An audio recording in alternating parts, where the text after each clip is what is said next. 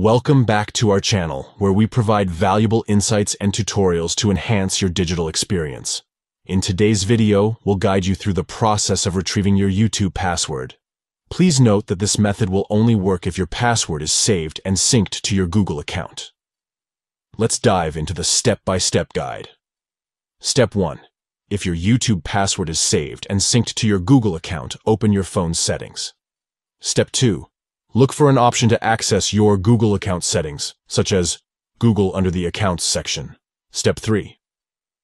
Once you find it, tap on Manage your Google account and scroll down to Security. Step 4. Search for Password Manager and tap on it to access your saved passwords. Step 5. Now, try to find your YouTube account among the listed options. To view the password, you'll need to unlock it using the security method you have set up on your phone. Finally, tap on the eye icon or the Show button to reveal the password. It's important to note that YouTube is often accessed by typing in your Google account password.